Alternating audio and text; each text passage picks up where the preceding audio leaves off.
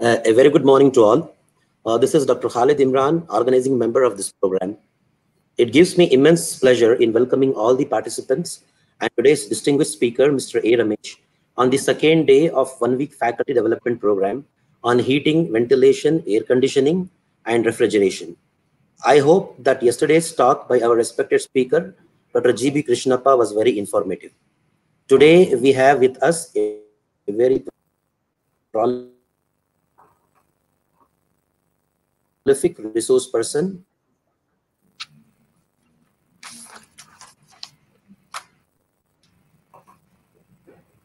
Mr. A. Ramesh was born in August 1940 in Shivamoga town to late Anantaswamy Rao and Srimati Kamala Bai. He completed all his education in Mysore. After completing BSc and BE in Mechanical Engineering, he worked with Tata Electric Companies, Mumbai. Between 1965 and 2000, he worked as a scientist in CSIR, that is Central Food Technological Research Institute, Mysore, and he superannuated as a senior deputy director and head of food engineering department. After retirement, he has been a consultant for many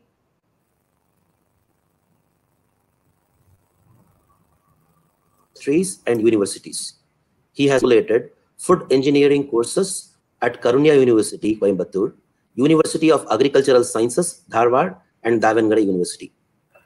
Mr. Ramesh is presently one of the director of a consultancy firm called Phobix, which is active in providing consultancy services to new and existing food and biotech industries. He is an active member of the Indian Society of Heating, Refrigerating, and Air Conditioning Engineers. He is also a fellow of professional societies like Institution of Engineers, India, Association of Food Scientists and Technologists. He is happily married to Srimati Madhura Ramesh, a master degree holder in zoology. His children, Harsha Angeri and daughter Vidya Angeri, both engineers and postgraduate degree management diploma holders, are well settled in life, employed well, married, and with children. So today, Sir will speak on refrigeration cycles and classification of refrigeration systems. Thank you very much, sir. Over to you. Thank you. Thank you very much. Am I audible? Hello.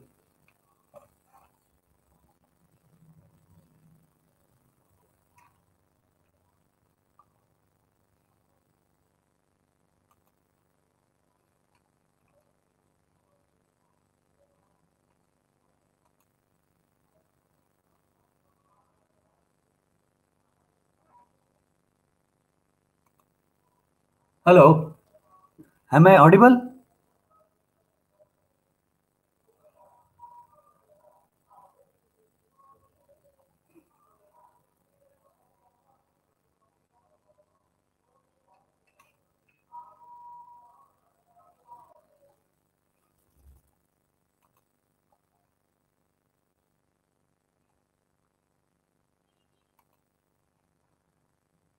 Am I audible?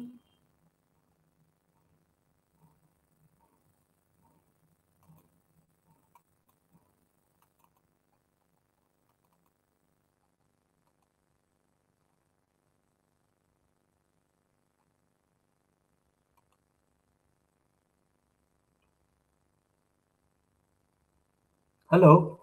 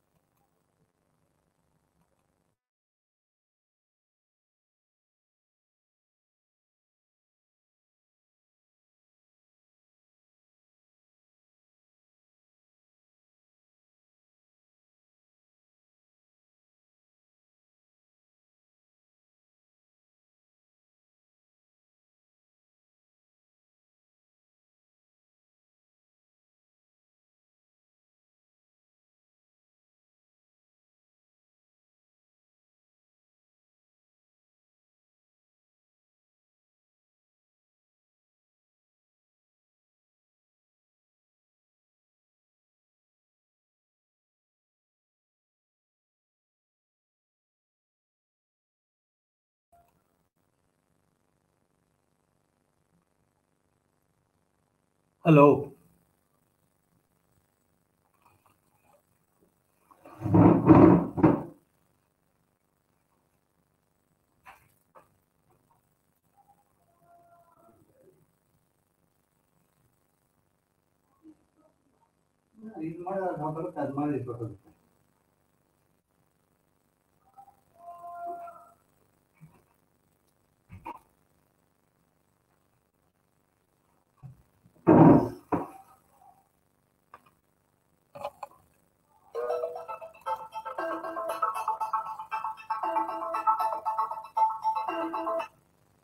Hello.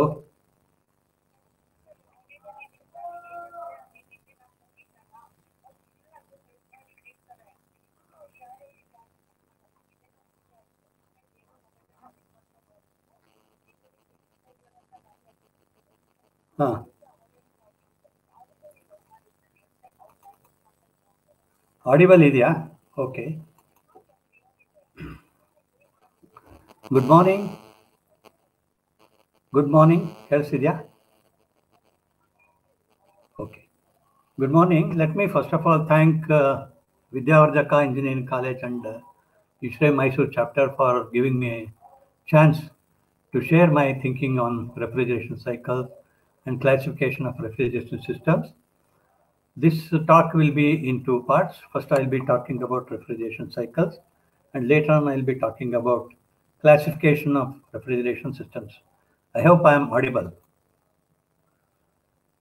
Just to give you an idea of the volume of the industry, this slide will give you some information. Domestic refrigeration 1.5 billion, commercial refrigeration 90 million, then refrigeration transport 4 million, air conditioners 600 million, white water chillers 2.8 million, like that. It's a huge industry, so to say. Before we go into the cycles, certain excuse me please. Hello, ನಾನು ಆಮೇಲೆ ಮಾತಾಡ್ತೀನಿ. ಈಗ ಒಂದು lecture ಕೊಡ್ತಾ ಇದ್ದೀನಿ ನಾನು. Okay okay okay okay. So for example, cooling refers to removal of heat. This is according to ASHRAE definition. Removal of heat usually resulting in lower temperature or phase change, or simply lowering the temperature. Refrigeration refers to cooling of space, substances, to lower or and maintain those lower temperatures below ambient, then or artificial cooling. Chilling refers to cooling any substance like milk or water without freezing it, or freezing refers to cooling for solidification of all the water content in the product. Then cold chain is of course somewhat alien to the other four. It refers to a series of action and equipment applied to maintain the product within specified low temperature range from harvest or production to consumption. These are some small basic things I wanted to tell you. Then before we go into the thermodynamics associated with the processes and charts, I would like you to recollect whatever you know. For example, heat of vaporization, what we call latent heat also, it refers to the amount of heat required to turn the liquid into gas. The reverse is also possible, gas too. This case we call it evaporation, the other case we call it condensation. In HVAC, the change of liquid to gas is known as boiling or evaporation. Conversely, the change is called condensation. A significant amount of energy is required to induce these changes of state, whether it is evaporation or condensation. The whole concept of refrigeration, it relies on this fact that a significant amount of energy is required, not just the sensible heat, but the latent heat. So pressure changes the boiling point of the liquid. This is another important concept. This comes in our basic gas laws. This is one that is adopted in refrigeration cycles. Lower pressures make it easier for liquid to boil, and higher pressures make it more difficult. So the temperatures also vary. For higher pressures, boiling temperatures will be higher. For lower pressures, boiling temperature will be lower. This is very well made use of in refrigeration systems. This is Newton's first law. Heat energy is neither created nor destroyed. If we take atoms of water, cup of coffee at 150 degrees and add another 80 ounces at 50 degrees, the temperature will be 100, which is the average. So that means it is a simple addition. The changes are always linear, and it's neither created nor destroyed. And then one more thing is, cold is never transmitted. It is only the heat. Reverse of heat is cold. So there is no such thing as cold, only absence of heat. Because, the temperature absolute zero is minus 293, 273. And then anything above that contains heat, supposed to be heat content. So whatever we call cold objects, they all contain heat. So there are so many processes that are involved, which are utilized in the refrigeration cycles. So you should be clear in your mind what is what. Adiabatic refers to processes where heat energy is constant. Isentropic is enthalpy constant. Isentropic is entropy is constant.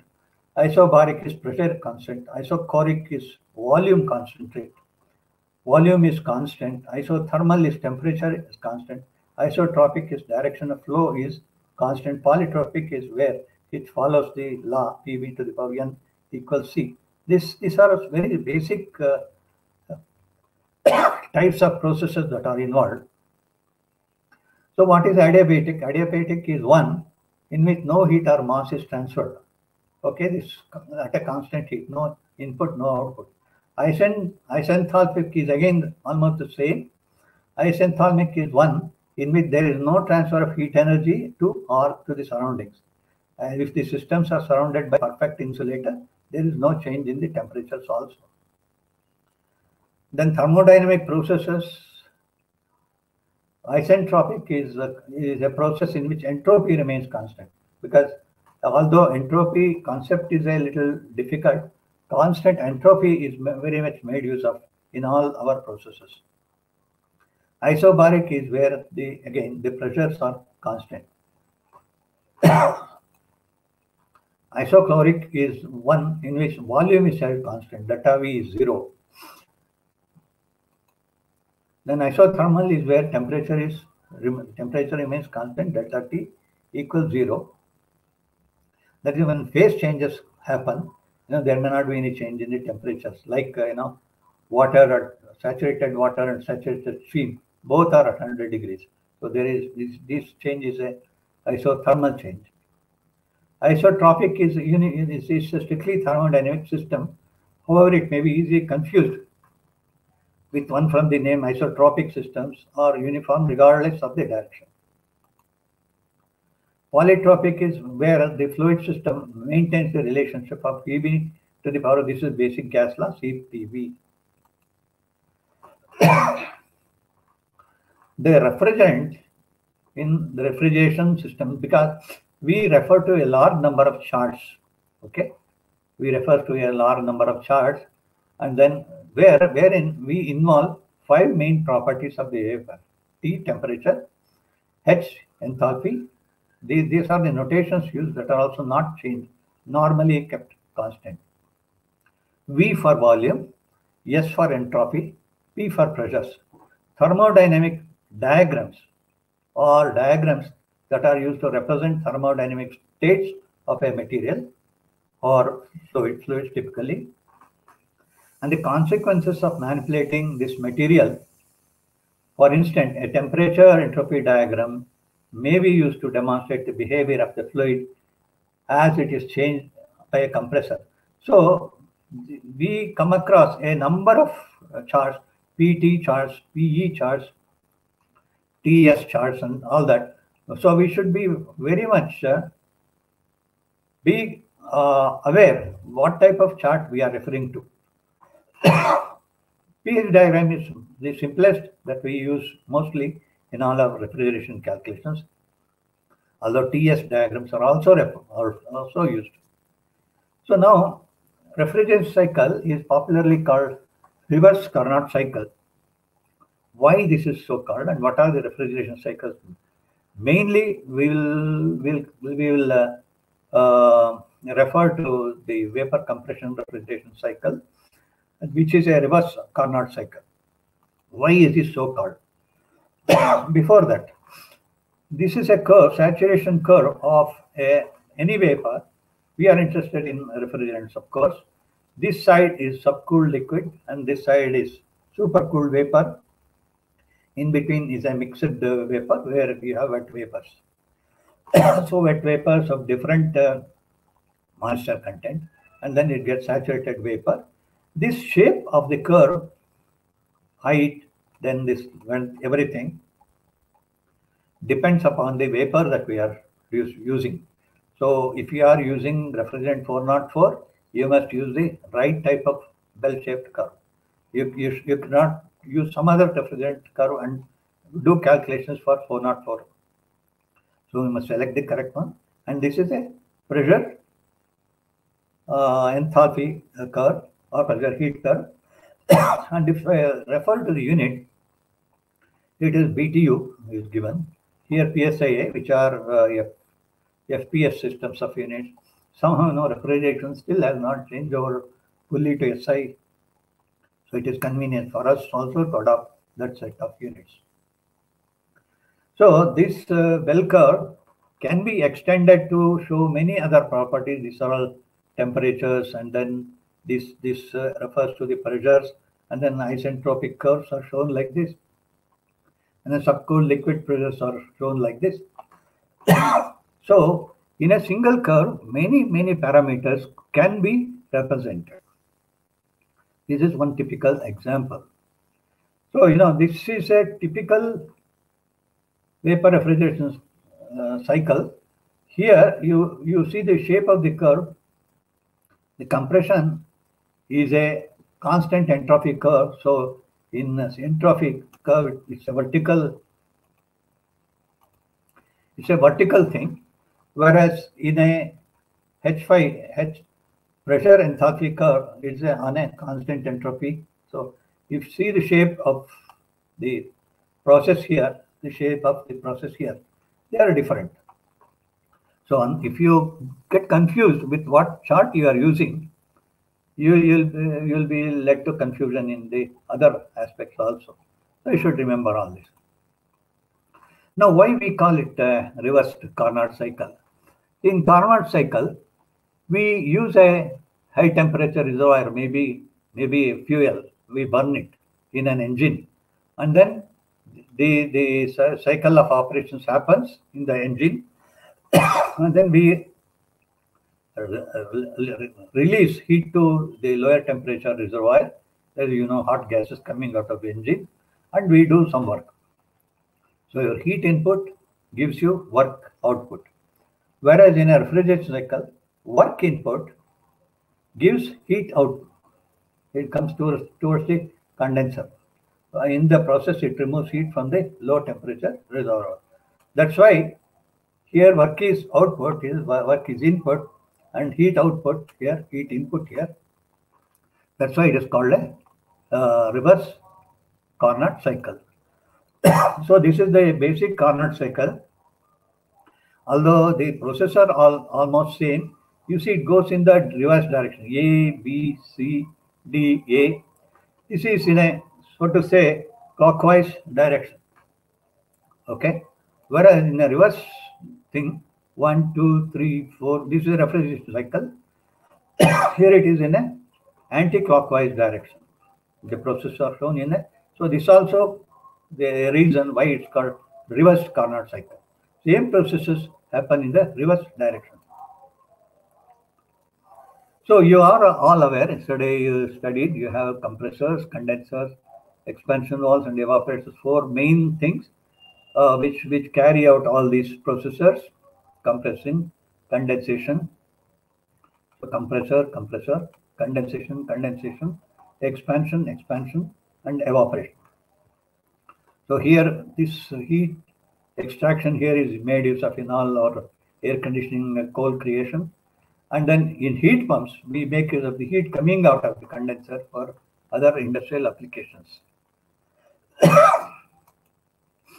So this is the cycle, but let's not spend time. We'll watch a small video. Okay. This is delivered by Professor Paul Singh is a distinguished professor and emeritus in food engineering from University of California, Davis. He did his agricultural and bioengineering from Punjab Agricultural University, later went to University of Wisconsin, Michigan. And then he's a well-known professor in process engineering, I'm sure.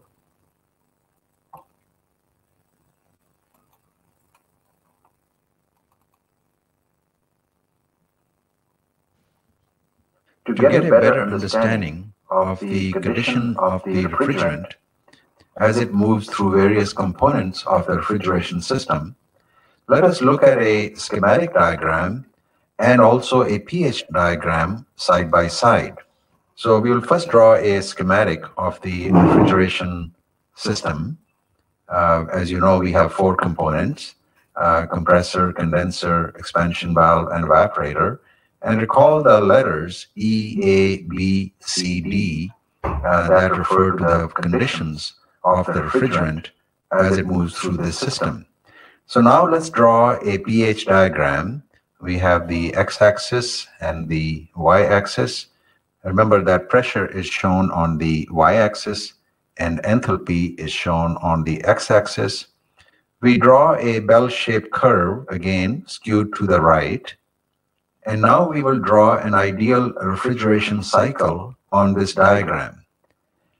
We will first draw a horizontal line originating somewhere within this region, going all the way to the right-hand side until it intersects the saturated vapor curve.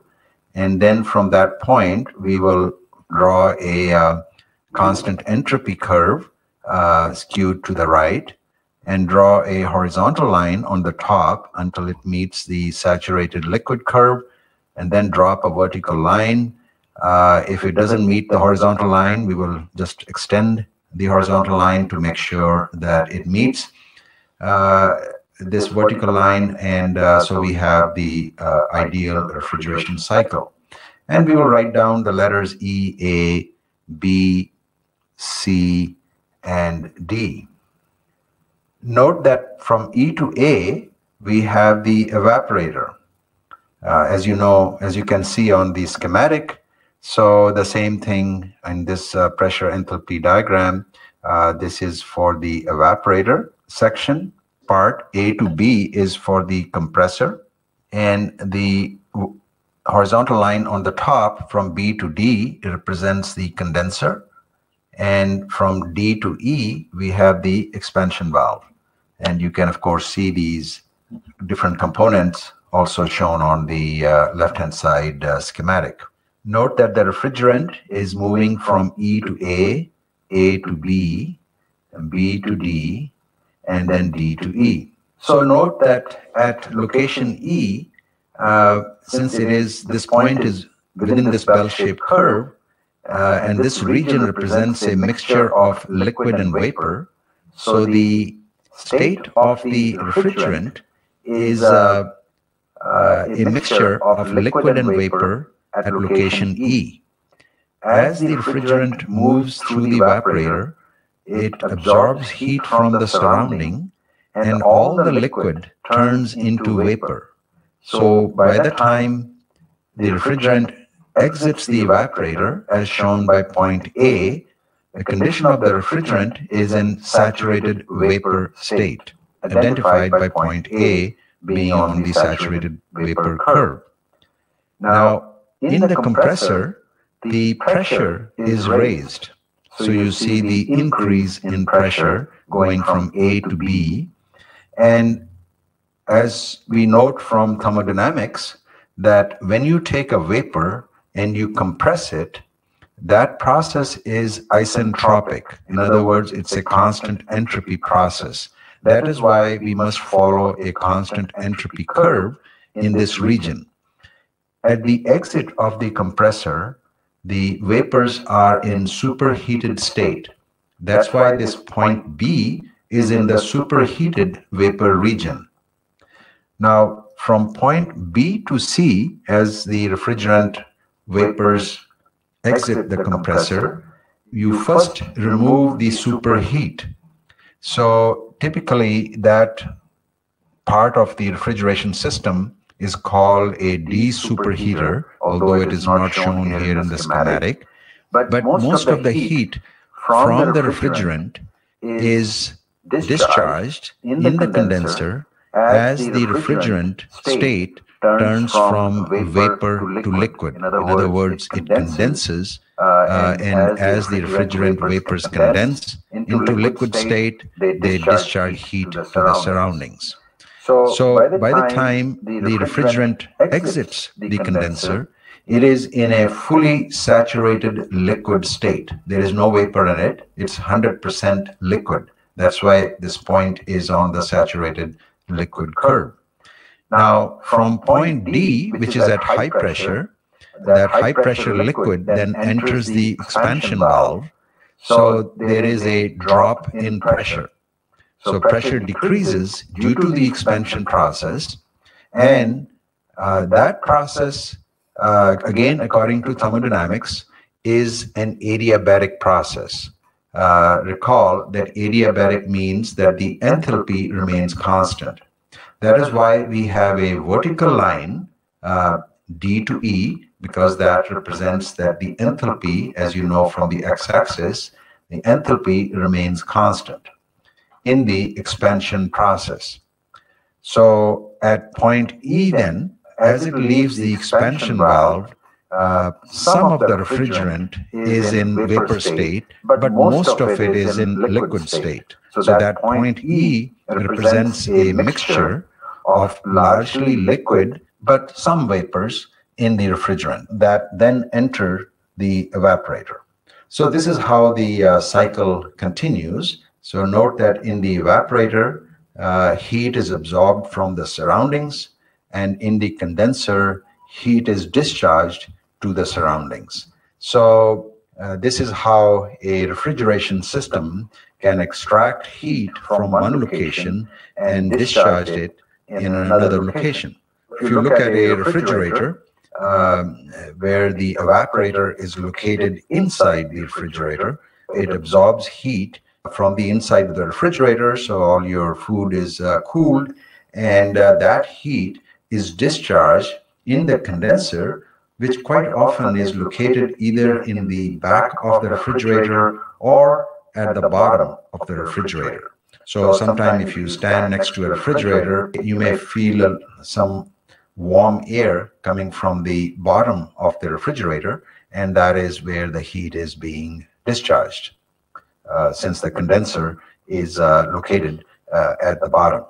From this refrigeration cycle, there are three important values that we must obtain so that we can solve problems related to either the design or performance evaluation of a refrigeration system.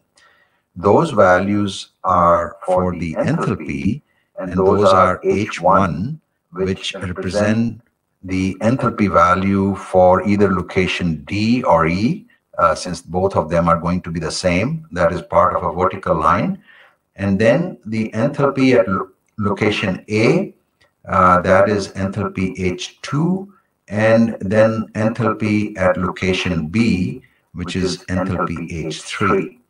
Those three values, H1, H2, H3, if we can obtain those from a pressure enthalpy diagram, then we will be able to solve these problems. We will see in following modules how we can get those numbers that we need for our computations.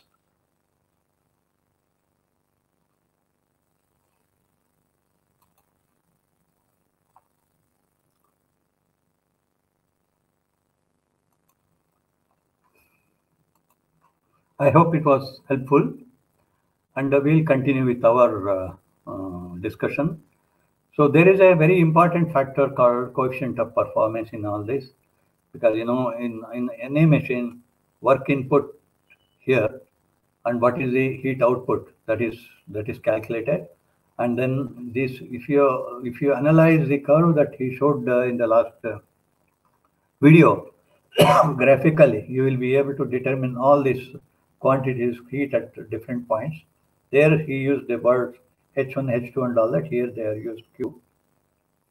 So you can work out the coefficient of performance for refrigeration systems are anywhere around 4 to 6, depending upon the refrigerant used and the type of system it is.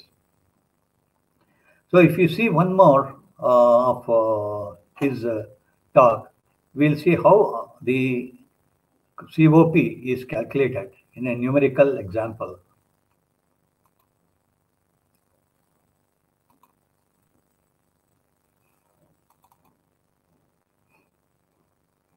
In this numerical example, we will look at a vapor compression refrigeration system, an ideal case.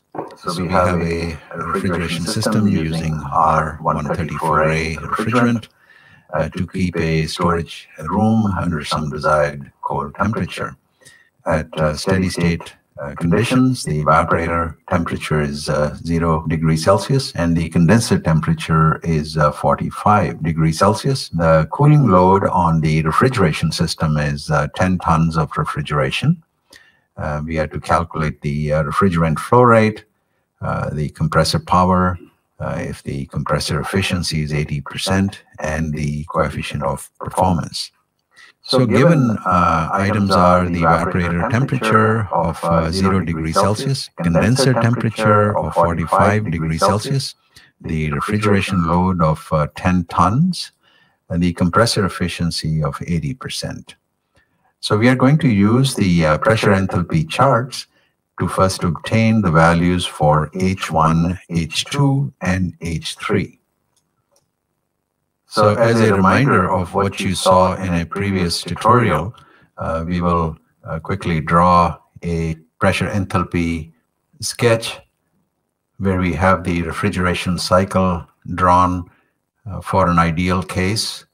We will label these as E, A, B, C, D, and we will note that there are 3 enthalpies that are important that we need for our calculations: H1, H2, and H3. And now we will use the charts for refrigerant 134A to obtain these values of the 3 enthalpies. So here we have our pressure enthalpy chart for R134A, and also for our reference, we have the sketch on the right-hand side. We will use a slightly expanded version of this chart so we can read the numbers a little better. So first we identify the evaporator temperature line, and that we know that the evaporator temperature is 0 degrees Celsius. So identify 0 degrees both on the left-hand side curve and the right-hand side curve, the saturated liquid and saturated vapor curves. And then we draw a horizontal line. And next, we identify the condenser temperature of 45 degrees C, again both on the left and right-hand side of the bell-shaped curve, and draw a horizontal line. And then next, from where the condenser line meets the saturated liquid curve on the top, which will be the location D, we drop a vertical line until it meets the line for the evaporator to identify point E. And then on the right-hand side, where we have the saturated vapor curve, so there we draw the line A to B, and that is in the superheated vapor zone. So we must follow one of the constant entropy curves that originate at point A and then meet the condenser line on the top to identify point B. So we have the cycle then drawn on the refrigerant chart. Next, we can go ahead and read the values for H1, H2, and H3. And we find those values as H1 equals 164, kilojoules per kilogram, H2 of 299, and H3 of 328 kilojoules per kilogram. So from the pressure enthalpy charts, we obtained the values of H1, H2, and H3 as shown here. So in the second step, we will calculate the refrigerant mass flow rate, but we also first note that 1 ton of refrigeration is equal to 3,852 kilojoules per 24 hours. So the mass flow rate from a mathematical expression we saw before in another tutorial is the cooling load divided by H2 minus H1. So the cooling load in this case is 10 tons into 3,852 kilojoules per ton, and that is for 24 hours. So we convert 24 hours into seconds by multiplying with 3,600 seconds per hours times the H2 minus H1, and that is 299 minus 164 kilojoules per kilogram. We will note that most of the units will cancel out, except we will be left with kilograms per second, and we get the mass flow rate as 0.26 kilograms per second. The compressor power formula is m dot, which is the mass flow rate, times H3 minus H2, if it was 100% efficient. So let's calculate that first. The mass flow rate we just found as 0.26 kilograms per second, and multiplied with the values for H3 and H2, and those are 328 minus 299 kilojoules per kilogram. So we get 7.54 kilojoules per second if the compressor was running at 100% efficiency. But we know that it is at 80% efficiency, so we will need to divide our compressor power that we just calculated by 0.8. So 7.54 divided by 0.8 gives us 9.43 kilojoules per second, which is same as 9.43 kilowatts. Now, the coefficient of performance is calculated with an expression that we saw before in another tutorial, H2 minus H1 divided by H3 minus H2. So the enthalpy values here are 299 minus 164 kilojoules per kilogram in the numerator, and 328 minus 299 kilojoules per kilogram in the denominator. So we calculate that coefficient of performance is 4.66. Note that the coefficient of performance for vapor compression systems usually varies between 4 and 6, so our value of 4.66 makes sense. So in this example, we saw how to determine the enthalpy values from the pressure enthalpy charts, and then use those values to calculate the refrigerant flow rate, the compressor power, as well as the coefficient of performance of the refrigeration system.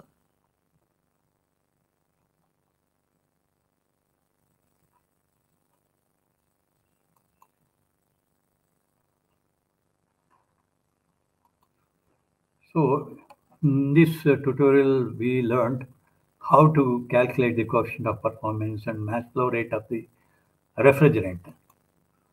So I'll stop the refrigerant cycle there, because there is a lot to learn, and in a limited time of for 1 hour or so, it's very difficult to learn everything. So I leave it at that point.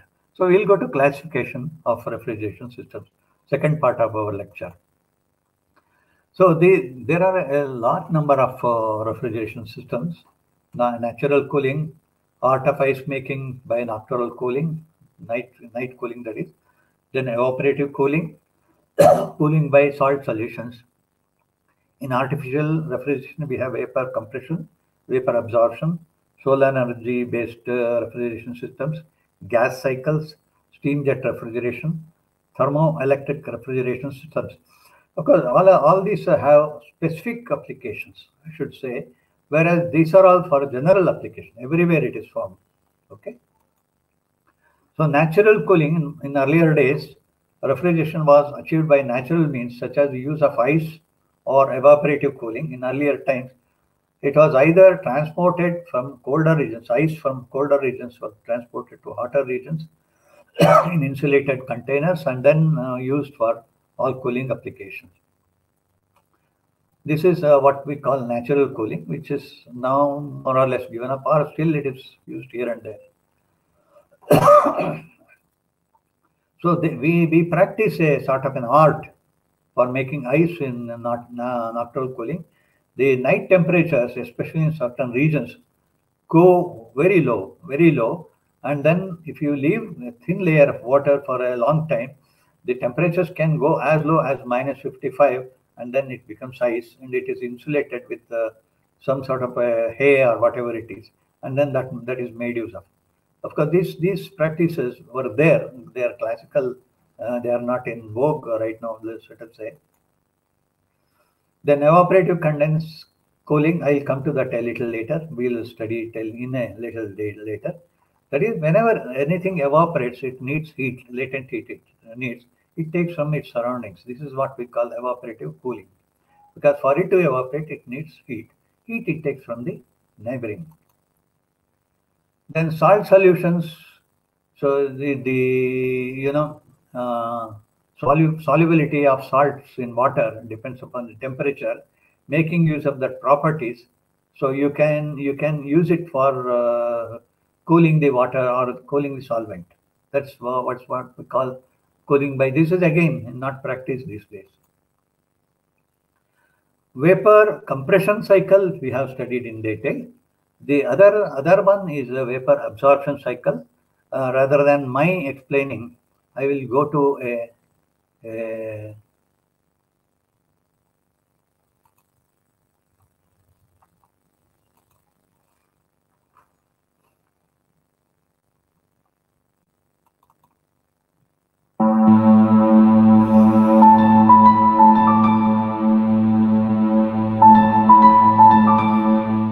Hello students, in this lecture we will learn that how vapor absorption cycle works. I will especially talk about the aqua ammonia system. Okay, aqua ammonia system, the vapor absorption cycle based on aqua ammonia system. Okay, so I will like to tell you that vapor absorption cycle is a sort of refrigeration cycle in which there is no need of compressor. Okay, I believe that you all know that how vapor compression cycle works. But still, I would like to refresh you for the same, that is vapor compression cycle. Vapor compression cycle consists of 4 main components. Those are the compressor, the condenser, the expansion valve, and the evaporator. So what is the job of compressor? It compresses the refrigerant. Okay, over here suppose ammonia is used as a refrigerant. So this compressor compresses the refrigerant and sends to the condenser. In the condenser, the ammonia loses its latent heat to the atmosphere and becomes liquid. Okay. When the ammonia comes out, the refrigerant comes out and reaches the condenser, it is in vapor phase. But when it passes through the condenser, ultimately it becomes liquid by losing the latent heat of vaporization. Ultimately, this compressed refrigerant is passed through the expansion valve, the pressure again reduces, and the ammonia reaches the evaporator. In the evaporator, what happens? It absorbs the latent heat of vaporization and again becomes vapor. Okay, it is entering the evaporator in liquid form and ultimately coming out in vapor form. So what happens? Since it is absorbing latent heat of vaporization, so this evaporator region cools. So this is the place where actual cooling action takes place. Now this vapor ammonia or refrigerant goes to the compressor back, and again the compressor compresses the refrigerant, sends to the condenser, the refrigerant rejects the latent heat, the refrigerant then passes through the expansion valve, reaches the evaporator, here it absorbs the latent heat, again becomes vapor. Like this way the vapor compression cycle works. Okay. In vapor absorption cycle what happens? That the job of this compressor is eliminated. I am talking about the aqua ammonia system. Okay, aqua ammonia type of vapor absorption system. So how the job of this compressor is eliminated? I am going to tell. See, ammonia has a property that in case ammonia is mixed with cold water, it is readily soluble. Means the affinity of ammonia to dissolve in water when the water is cold is high. It is highly soluble in cold water. Okay. So over here I am showing a vessel in which there is cold water and ammonia pass is taking place. So ammonia is ultimately mixing up with this water. So this mixture is called as aqua ammonia solution. The ammonia mixed in cold water. Now in case aqua ammonia solution is heated by the help of supplying heat, in case aqua ammonia system is heated, the ammonia is again liberated with high pressure. Over here you can see that this is the vessel inside which the aqua ammonia system is there and we are providing heat. So ammonia is separated from the liquid water and collecting over the top with high pressure. In vapor compression cycle, what is the job of compressor? It takes the refrigerant inside with low pressure at suction pressure and ultimately delivers with high pressure. Okay. So over here, what I told you that in case ammonia is mixed with cold water, then it is highly soluble with cold water, and in case aqua ammonia solution is heated, the ammonia is liberated from water with high pressure over the top. Okay. Now here, what I am doing, you can see from the vapor compression cycle, the compression part is removed. Okay. Here in vapor compression, there is the compressor, but here I have removed the compressor. Now what I am doing, this is the entire vapor absorption system, aqua ammonia based. Okay. Instead of compressor, there is a generator absorber system. You can see generator absorber system. In the absorber, what is happening? See, ammonia is coming from the evaporator, ultimately coming out from this evaporator. So this ammonia is mixed in the absorber. In the absorber, what is there? Cold water is there. So ammonia is highly soluble in cold water. You can see it is mixing in absorber. By the help of a pump, aqua ammonia system. Okay. Over here, since ammonia is dissolved in water, it is called a strong solution. Okay. Now this aqua ammonia solution, by the help of pump, is sent to a generator. Okay. In the generator, what happens? Heat is supplied. So in cold water, ammonia is soluble, but when heat is supplied in the generator, the ammonia is liberated from the cold water and collects over the top of this liquid water with high pressure. Okay. Now, what is the job of compressor? The job of compressor is to compress the ammonia. In case we are using ammonia as a refrigerant, taking the ammonia with low pressure and delivering it with high pressure. So over here, the job has been accomplished. That in cold water, ammonia is soluble, and when it is sent to the generator, over here heat is given, so ammonia is liberated and collects over the top with high pressure.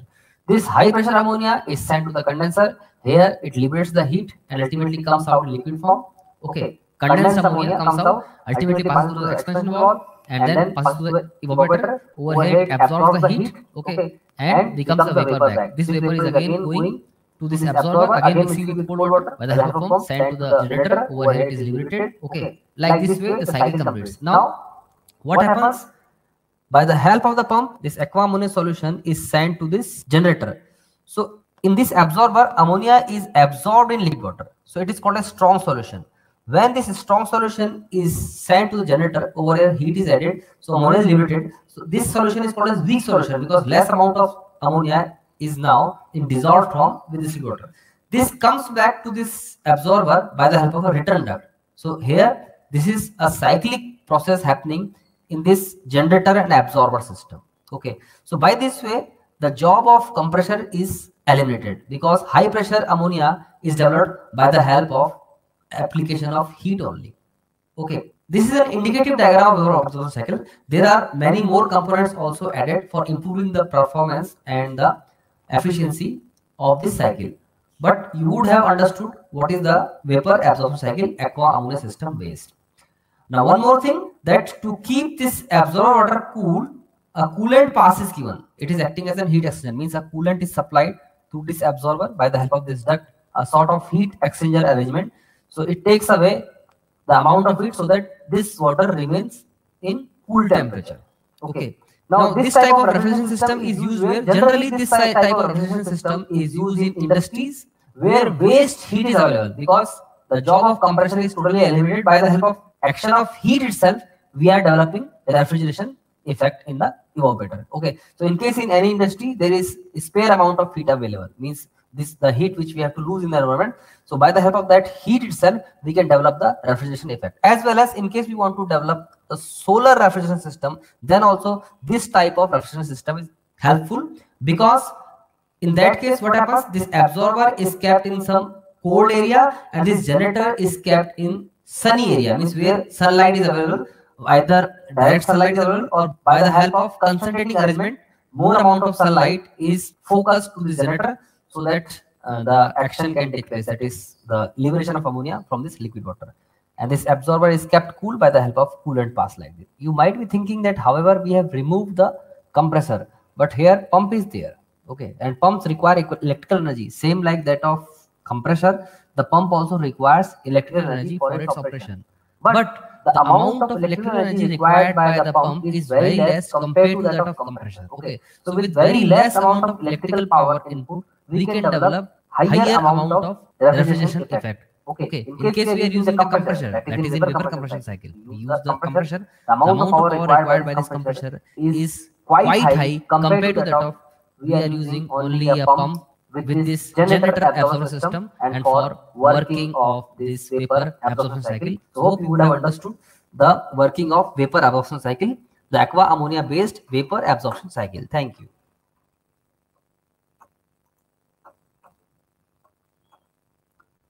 So I have made use of these three videos because I like their way of explanation, and then it makes it very simple for us. And then here, of course, we have vapor absorption system, like he explained. We have an absorber, we have a generator, and then we have the evaporator and condenser, and all that which are repetitions from the vapor absorption cycles. So this is again the same thing. Here, main input for a vapor absorption system is heat. So heat can be from waste heat, as you mentioned. It can be from a solar system.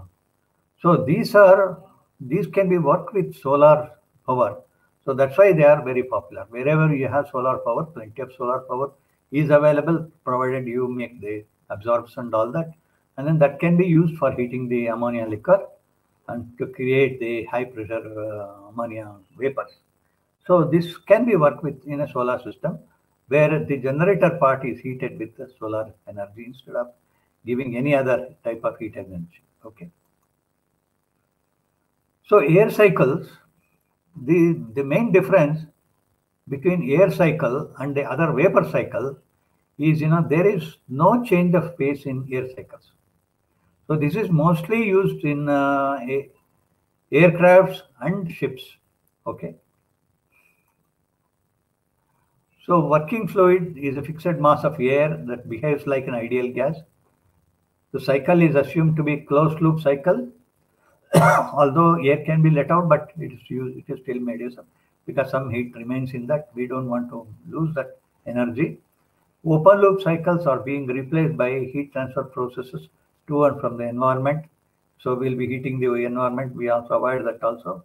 And all the processes within the cycle are reversible. Either it is heating, compression, expansion, cooling, all are reversible cycles. And mostly we make use of the specific heat of air, which almost remains same throughout the cycle. So this shows a cycle, and then we have a compressor, we have a expander, and then we have the heat exchangers.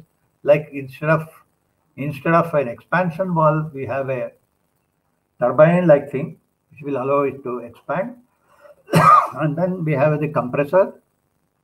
You are all mechanical engineers. You know that turbines and compressors, especially centrifugal compressors and the turbines, their work is similar and reverse.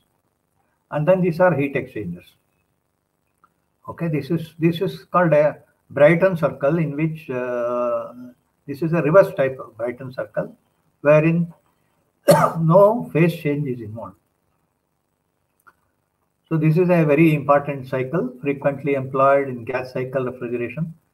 So I want to stress here that there is no change of phase. That means the vapor turning into liquid, liquid turning into vapor, that sort of things is not there. And then they're all just 1 minute. Hello. Illa. I'll call you later. Howda? Illa.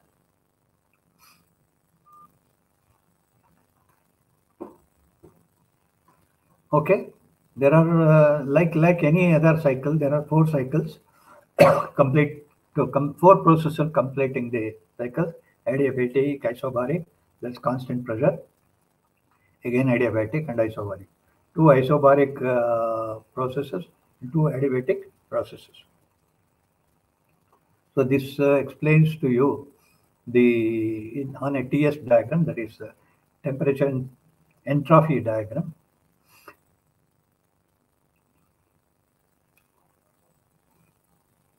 So we will watch one more last video, which will explain this particular operation in a very simple manner.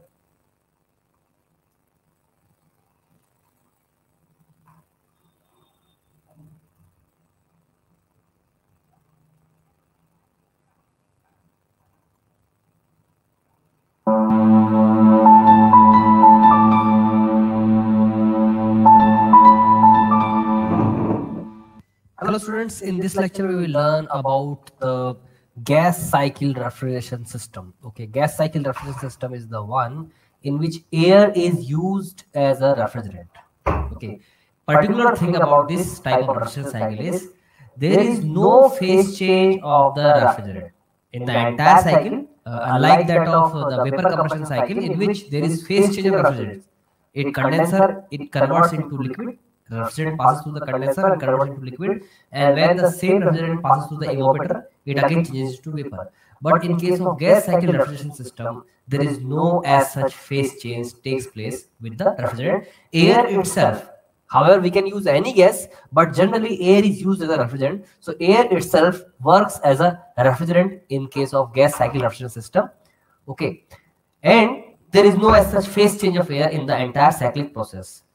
This type of refrigeration system ideally works on thermodynamic cycle that is called as reverse Brayton cycle. Okay, a gas turbine runs on Brayton cycle, but the gas cycle refrigeration system works on reverse Brayton cycle. Okay, to understand this thing, I have a good example with me. You can see over here in this picture, there is a piston cylinder system. This is the cylinder, okay, in which there is a piston fitted which can slide inside the cylinder. And inside this piston cylinder system, there is some air with it, okay, and the walls of this cylinder are conducting, means heat can go inside and outside through this system, okay, and surrounding temperature is 40 degrees centigrade, means this experiment is done in the surrounding where the temperature is 40 degrees centigrade, okay. So initially this system is in thermal equilibrium with the surrounding, so inside temperature is also 40 degrees centigrade. And suppose the initial energy content of air inside this cylinder is 100 joules. That is the internal energy of air. Okay. So once again, this is the piston cylinder system which contains some amount of air in it. Okay. And the air content has the internal energy with it, that is equal to 100 joules. And the temperature of air initially is 40 degrees centigrade, which is in equilibrium with the surrounding temperature. Okay. Now these values, these magnitudes, numerical values, I have took as fictitious values just to make you understand. These are not the correct values for air, just to make you understand I am taking these numerical values. Okay. Now the air content is there inside this cylinder. Suppose this piston is forced to compress this gas adiabatically. Adiabatic compression takes place. Okay. So what will happen in case this gas is adiabatically compressed by the help of work done over it? What will happen? The temperature of air will rise, because we know this thing that in adiabatic compression always temperature rises. Okay, suppose the amount of work which is input for this case is 100 joules. Okay, so 100 joule work is invested in air. So initially it was having 100 joules of energy. Now 100 joules more are added in form of work done. So now the net energy content, internal energy content with the air is 200 joules. Okay, and suppose by this compression, adiabatic compression, the temperature rises to 150 degrees centigrade. Suppose. Okay. Now we know this thing that the walls of the cylinder are conducting, means heat can go in and out. Since the inside temperature is greater than the outside surrounding temperature, so what will happen? Heat will start going out of the system. Okay. Now allow the heat to go out of the system. You can see in this third picture that heat is coming out of the system. Okay.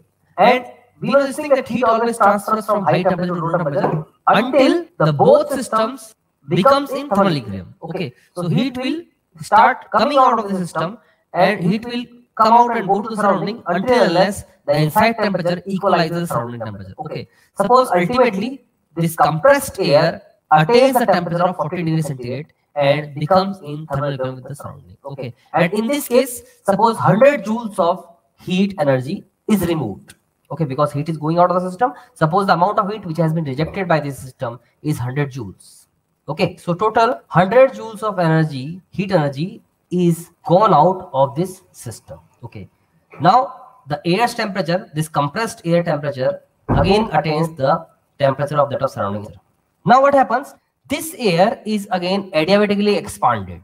In this third case, the air's temperature was 40 degrees centigrade. Now it is adiabatically expanded. What will happen? Since in adiabatic expansion, always temperature decreases. So now its temperature will fall below 40 degrees centigrade. Suppose it is 10 degrees centigrade. Got it? Okay. Air is adiabatically expanding. It is working against some load. Okay. Because in adiabatic expansion, work is done by the system. So what will happen? Since in adiabatic expansion, the temperature drops. Therefore, the final temperature will be smaller than the initial temperature. So initial temperature was 40 degrees centigrade.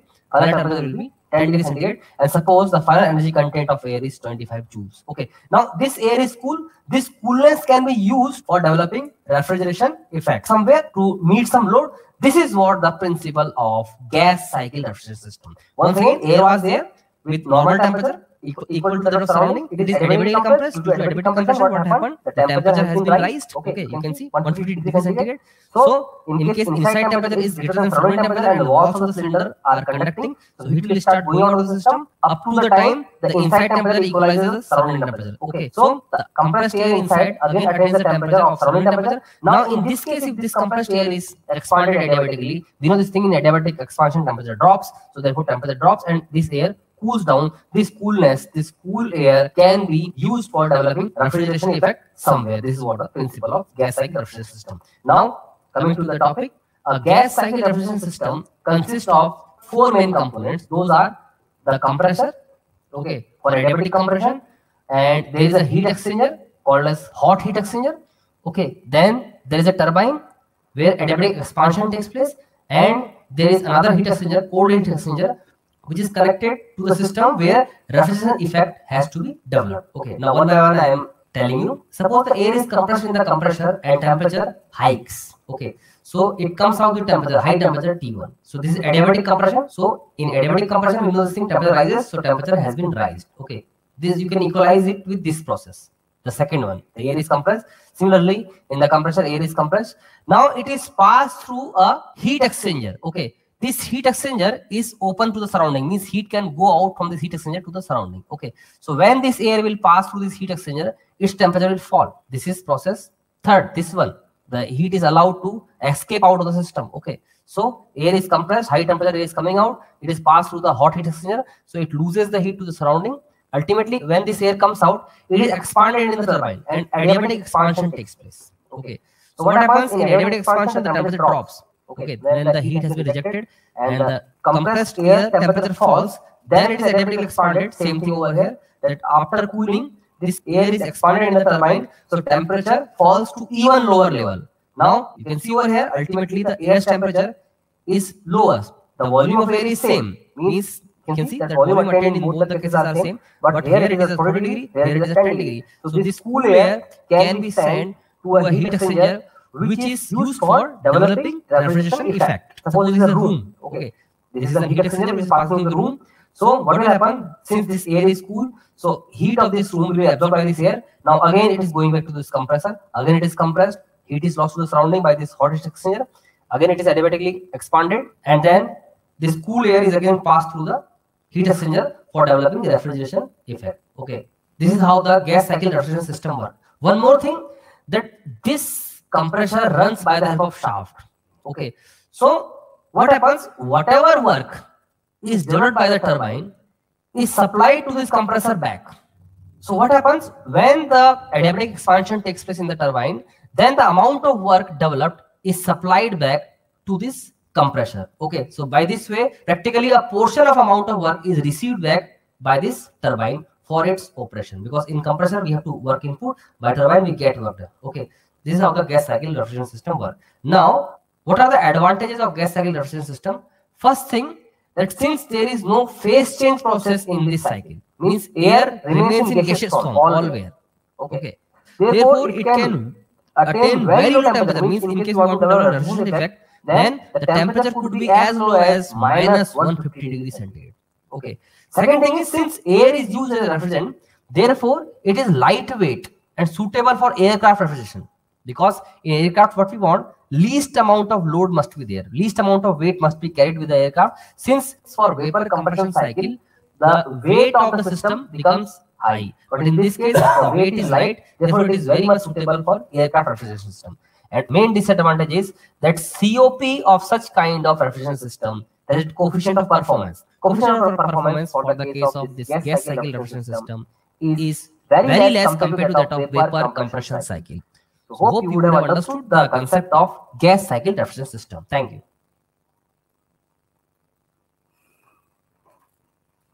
So Mr. Mandal has explained the gas refrigeration cycle in a very simple manner. And he has also told that the COP value is very low. That is one main disadvantage in this. It is that's one disadvantage. Okay, but they are popular. They are used very much in all aircrafts, and then most of the ships, small ships especially, they are using. Otherwise, they go for ammonia and the other vapor compression systems. But most of the aircrafts use air refrigeration. So this is again vapor absorption, which we have studied. We don't go into that. So we'll go to evaporative cooling. As I mentioned to you, before going to evaporation, it calls for the good knowledge of psychrometrics or properties of moist air. One should be very familiar with that.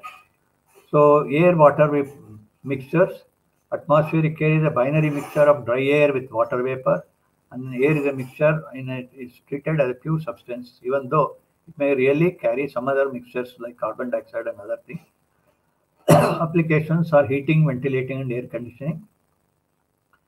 Okay, the pressures are very low, and then ideal gas law can be used both for air and water vapor. So, but one should be familiar with some of these things: mole fraction ratio, humidity ratio, then relative humidity, dew point temperature, and all that. In order to thoroughly understand this evaporative cooling system, although it is very difficult to deal with each one of them in detail in this particular lecture, we'll just see what it is. A dry bulb temperature refers to the temperature determined by an ordinary thermometer. Wet bulb reflects the cooling effect of the evaporating water. This effect is often used to cool livestock, buildings, etc. Wet bulb temperature determines the humidity of the atmosphere. Dew point temperature is the temperature at which all the moisture contained in the air gets condensed. Relative humidity, as the name implies, relative humidity is a measure of how much moisture is present as compared to how much moisture air can hold. That is absolute humidity divided by the saturation humidity. And then you are all familiar with psychrometric chart. This is a graphical statement of pressure and temperature, but it shows all the properties relating to air. Very different curves, but it's always a crowded curve. So one will have to be very familiar with the psychrometric chart in order to understand air conditioning as well as evaporative cooling. So theory of evaporative cooling is evaporation needs heat. This if you make the water to evaporate, it needs latent heat. That latent heat it takes from the surrounding. So surrounding air, it cools air. Surrounding water, it cools water. Whatever it is. So here is a simple direct evaporative cooling, in which you have a container, let us say, packed with some packings, and then water is made to flow down in that, and then air is passed through that. As the air passes through the water surfaces, it comes in intimate contact with the water that is dripping down, and then that water evaporates, and then whatever comes out will be at a high in a cooled state. temperature will be lower. Okay, this is the basic theory of, so it draws, water is to be recirculated again, of course. Then there is, if it comes, see here, air comes directly in contact with the water. So what happens? It carries some of the evaporated water. So the humidity increases. So it may not be advisable. Many times it will not be advisable. So we use what's called indirect evaporative cooling. The same thing happens, but the water, the heat exchange between the air and the water takes place through a heat exchanger tube. So that the moisture is not carried along with the air, so that your cooled air will be dry again. So humidity will not change as it passes through the cooler. So this is a tubular heat exchanger. There are different types of heat exchangers are used. So these are all the tubular heat exchangers. Air passes through the tubes, whereas outside water is dripping through, and then there is a pump for recirculating. So these are all the tube plate type. Sometimes plate type of evaporative cooling is used. The heat exchangers can be tubular heat exchangers or plate type heat exchangers. You have two main types of heat exchangers. Here in this particular machine, tubular heat exchanger is used. That is, you want indirect evaporative cooling. That is, air and water should not come in contact with each other, but the cooling must take place. So this is another type, a mixed type, whereas initially it is indirect cooling. Later on it is direct cooling, so that some amount of moisture is picked up. It is not as much as in a totally direct type of thing.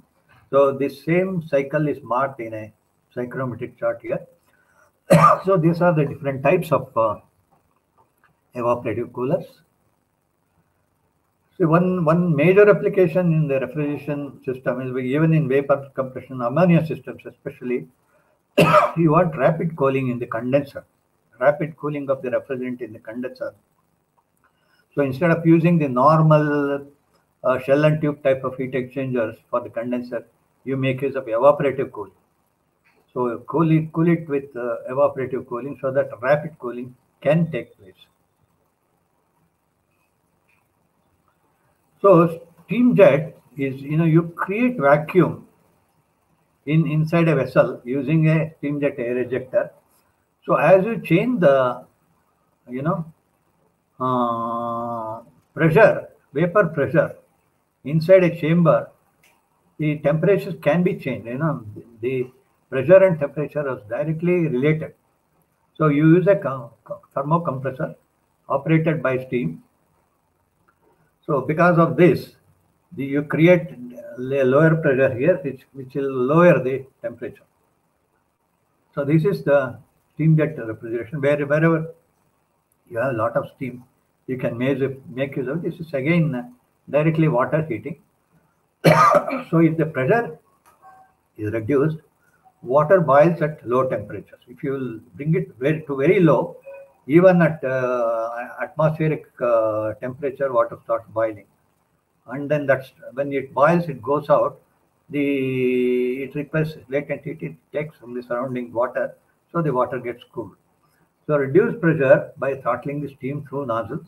So this vacuum is created by the steam jet air ejectors. Okay. So these are some of the calculations that are shown. We'll not go into that. So evaporating 1 kg of water by lowering the pressure lessens the temperature of the remaining water by 5.7 degrees. This is a thumb rule calculation. And then by reducing it further, you can lower the temperatures to any desired level. So this is you're all familiar with, this is a steam jet ejector for creating a vacuum. So you have a high pressure steam coming in, and as it goes through a nozzle, there is an area called vena contracta where low pressures are developed, and then it sucks the air from wherever it is connected to, from a required space, and then it expands and goes out. So this is, in brief, the theory of steam jet cooling systems. And then, of course, cryogenic is one of the major areas of cooling, ultra low temperatures. I don't intend to go into this because there is a full-time lecture by Dr. Kasturirangan in this course itself. So I leave it to him to explain everything. So I will not go into that. But one thing is, this is a major area of cooling and refrigeration. So thermoelectric is mostly electronic cooling. This is not used generally for cooling of rooms or cooling of food products or pharmaceuticals or anything. This is mostly for cooling of electronic components inside the computers and all that. So based on thermoelectric effect is a direct conversion of temperature differences to electric voltage and vice versa. We are all familiar with Peltier and Peltier-Thomson effects and all that, based on which thermocouples are created. The reverse of that is this. So these are the major Seebeck, Peltier and Thomson. These are the pioneers in creating this theory, that is both thermocouples and thermoelectric cooling. So by using this NP insulators between two conductors, and then by creating a sort of a voltage, you can create heat on one side and then lower temperature on another side. So by multiplying this NP elements, you can go to very low temperatures, and then if small amount of air is blown over that, it can cool your electronic components in all electronic gadgets. So here a cold surface, and this is the heat dissipated, it goes out, and then this is your DC power supply. So this is how cooling takes place. This is the simplest TEC or thermoelectric cooling system. So using special properties of thermoelectrical couples, many pellets can be arranged in rectangular arrays to create practical thermoelectric modules. So you can create very high, very low temperatures required for your electronic applications. So it has everywhere we have the coefficient of performance. There is a way of calculating the COP here also.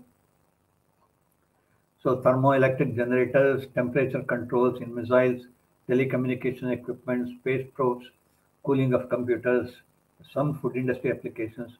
So it can't take very heavy loads, medical equipment and drinking water cooler and all that.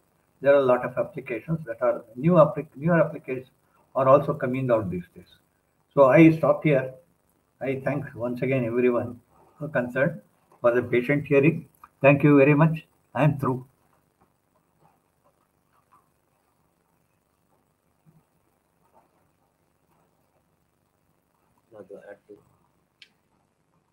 Hello. Hello. This is the end of the session. I thank you very much for delivering a wonderful talk on the refrigeration cycles and classification on refrigeration system. The talk was very much informative, resourceful, and explorative, and it has benefited to all. We profusely thank Shri Ramesh for delivering the talk on the refrigeration cycle and classification on refrigeration system. I thank you one and all who presented over here. Sir, once again, thank you very much for presenting the talk on. Thank you very much. Thank you and all for everybody. And tomorrow should meet at the same time by 11 o'clock. Thank you, sir. Thank you very much. Thank you.